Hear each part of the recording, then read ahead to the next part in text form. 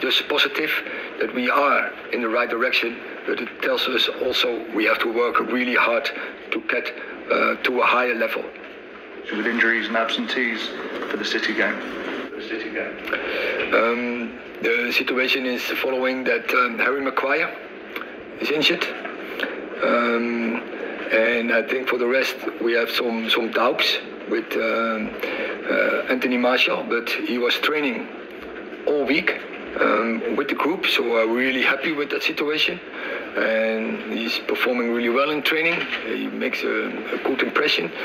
Rashford returns into training, so also we are happy with that.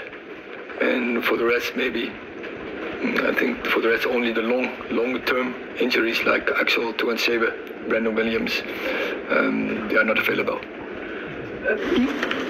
Harry Maguire, a lot is said about Harry Maguire, and I appreciate he's not going to play in this game. But do you have to be protective of him? Because it seems as though anything that goes wrong, he'll get blamed for it, whether he's directly responsible or not. That there's so much written about him. Most of it is negative. Most on social media at the moment is negative. Do you have to defend him? Do you have to protect him? First of all, of course, I have to coach him. I have to back him. But I back him because I believe in him.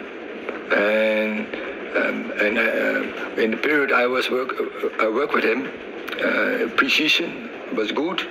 Was, I think we would say, really good training and games. So then he fall out, but that has also to do with the good performance from the centre backs who are playing now. But I can see the qualities, and even after he was not in the team, he trained really well. But what more important, the quality was really there, and you see his career. He's, I think, almost 50 caps for England. He already with Leicester, with Man United, he's performing really well. So what you see, he has a high potential, and then it's about him. The players in the dressing room, the coaches, the manager, we all believe in him, and now it's about him, and that is what I told him. And I'm sure he can do it, and he will turn around this. I'm really convinced of that. Just in terms of Manchester City, most people would regard them as the benchmark for every other club in the Premier League. What is your view going there and facing Guardiola and facing that team? The approach is from us and look to ourselves. And the approach for Man United is we want to win every game.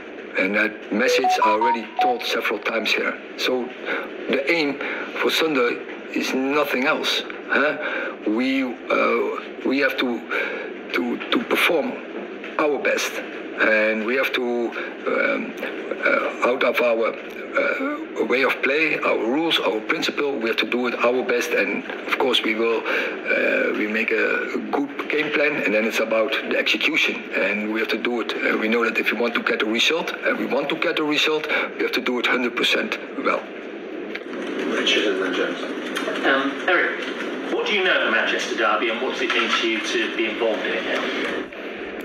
I play many derbies, and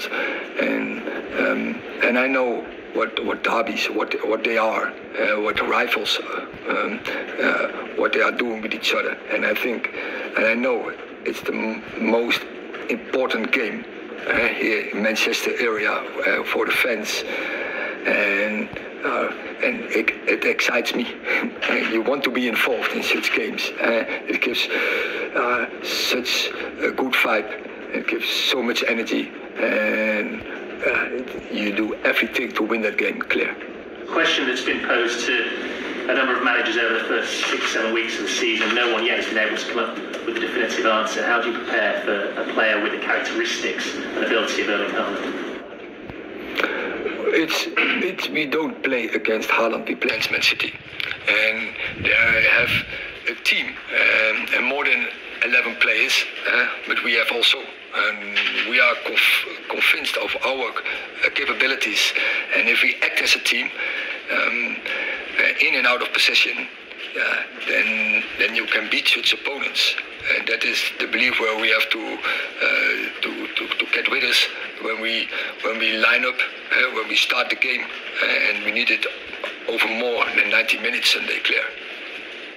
Player. I wonder, referring to Harry, but also players in general, your thoughts on the mental health of players. You know, he's getting so much abuse online. On the pitch, he looks like a player who's lost so much confidence. I mean, what are your concerns about that and the responsibility perhaps football fans, but everyone in general has towards, they're human beings?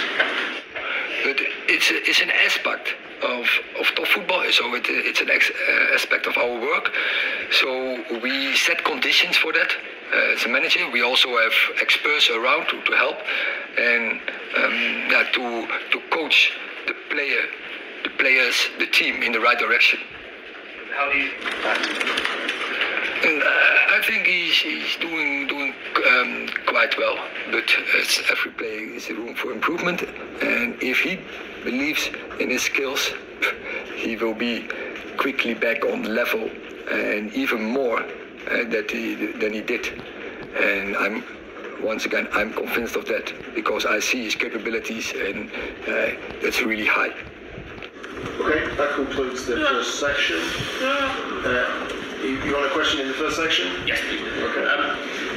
You've gone from losing the first two games, that Brentford game, to being manager of